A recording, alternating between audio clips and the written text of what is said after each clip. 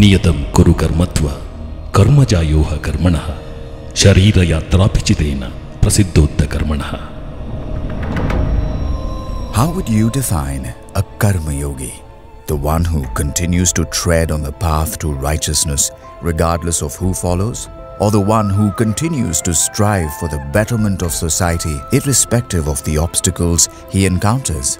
For us it was and will always be the legend who heralded an era of reform and revolution in our country and was fondly called as Papa by many.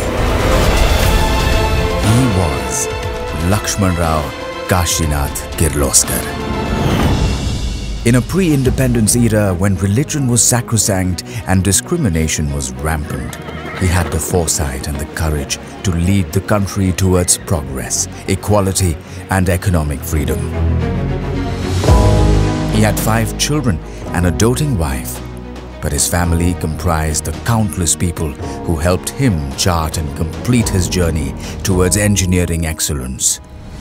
Born on the 20th of June 1869, Laxmanrao's love for machines and drawing brought him from Dharwad to JJ School of Art, Mumbai.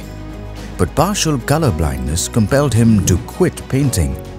Not one to be discouraged by adversities, he shifted his focus entirely to machines. All he had was an inquisitive mind and the unwavering support of his eldest brother, Ramu Anna, who stood by him like a rock throughout his extraordinary journey. His skills and engineering acumen landed him a job at the prestigious Victoria Jubilee Technical Institute, VJTI, where he taught mechanical drawing. And like every other success story, this too began in the most modest manner on a most ordinary day when Laxmanrao saw a man riding a bicycle. Kirloskar Brothers was thus born in 1888. The road ahead was not exactly smooth, especially since he didn't know what complacency was all about. Luckily, he found the perfect life partner in Radhabai, who was calm, kind, and had complete faith in her husband's dreams.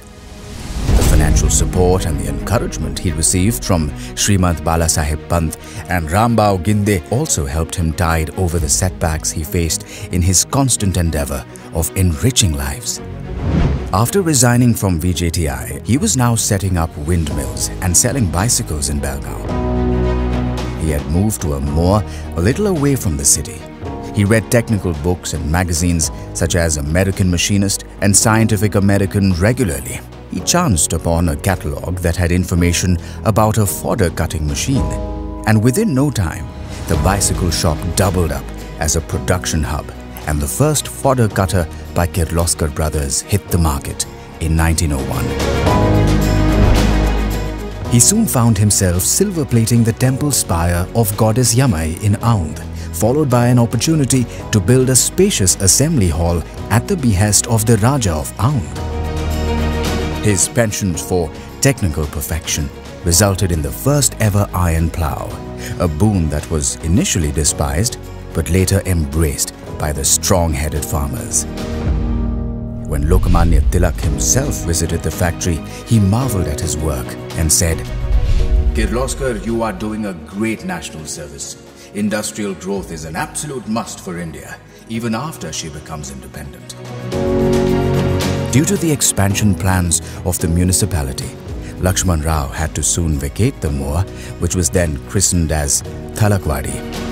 The Raja of Aundh came to his rescue and offered him 32 acres of arid land close to Kundal road station.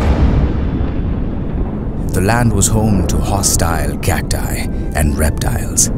Taming and transforming it into a township with just 14,500 rupees in his pocket and an army of about 30 factory workers seemed like a far cry. But within no time, he changed it into a throbbing township called Kirloskarvadi. He got Piryamang, a dacoit serving his life sentence, and a few others released from jail, entrusting them the responsibility of guarding Kirloskarvadi. He uprooted several sordid customs that caused a divide in the name of caste, religion, or social status. When a priest refused to solemnize the weddings of untouchables, he assigned this task to his friend. He said, "Kirloskarvadi is a new township where all of us live like a family.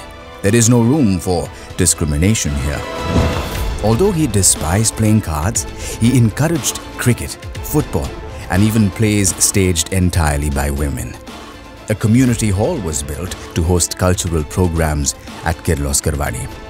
Baburao Painter and his assistants built a stage that witnessed some of the finest events. A small printing press was set up too, and thus Kirloskar Khabar and magazines like Kirloskar Stree, a magazine for women empowerment, and Manohar came into being. Here was a place that was way ahead of its time, where plays, plows, and periodicals coexisted in peaceful harmony. His business principle was simple: keep the profit margin low and focus hard on market expansion, he said. So when cast iron was short in supply, he procured hundreds of rusted cannons as raw material to make plows and address the issue of rising costs.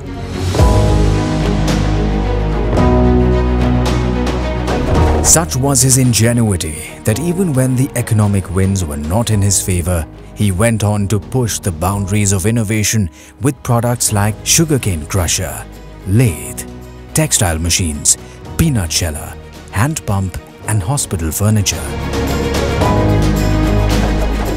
Laxmanrao was keen on keeping pace with the world. He had therefore sent his son Shantanu and nephew Madhav to study at Massachusetts Institute of Technology, MIT, the best engineering college in the world. Blessed with sons as ingenious and industrious as him, together they could scale new heights. The enterprise, now a limited company, had spread its wings in Harihar, Bangalore, and Pune. What's interesting is that Laxmanrao always referred to the factory as "your factory" while talking to his people. In the later years, the industrialist in him yearned to become an agriculturist too. When farmers were aghast at his idea of growing grapes in Kirloskarvadi, he had simply replied, "Come again after 2 years. You will have all the grapes as you want."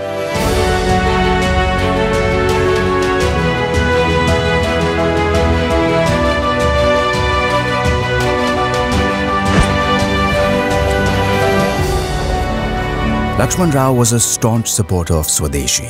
He also started wearing khadi. Pandit Jawaharlal Nehru, during his visit to Kirloskarvadi, had said, "The tiny state of Aundh has set a commendable example of progress and generosity." Laxmanrao was not a philanthropist, but public good was at the core of everything he did. So when Parulekar, the founder editor of the daily Sakar, approached him for a fundraising drive for famine-affected people, he donated his entire bank balance, amounting to 8,000 rupees. Laxmanrao was so immersed in his work that he barely found time to be with his family.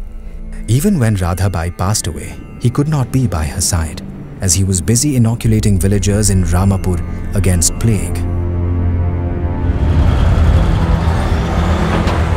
Be it for his persistent efforts to draw the government's attention to the Koyana Dam project that was abandoned by the Tatars, or for his eagerness to help young entrepreneurs excel in their chosen fields, he had become a role model for all.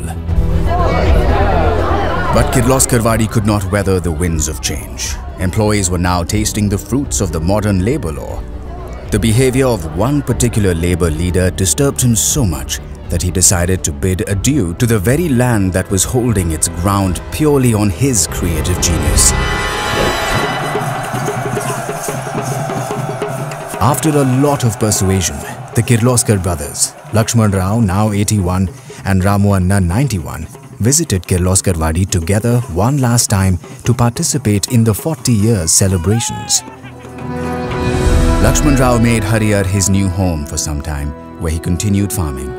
Despite Shantanu Rao's attempts to call him to Pune, he insisted, "I shall not come there until the first oil engine comes out from the factory." This was typically his way of motivating people. The first oil engine was unveiled in December 1948, and Laxmanrao agreed to fly to Pune. The sky was clear, and the flight he took from Bangalore flew over Kirloskarvadi. The creator watched from above his creation in all its glory. The roads, the houses, the buildings and the factory sheds. Such a moment of pride. A professor, a self-proclaimed Ghisadi craftsman, a social reformer, a pioneer, the Devan of Aund, the machine man, and the Henry Ford of India, Laxmanrao Kirloskar. His voice reverberates in the minds of those he inspired. Keep working, never give up. Success will come your way, he'd always say. It is this very spirit that has ignited the restless minds of the younger Kirloskars who continue to enrich lives the world over, focusing on the human factor in all their endeavors. The perennial pursuit for excellence continues. So does his legacy.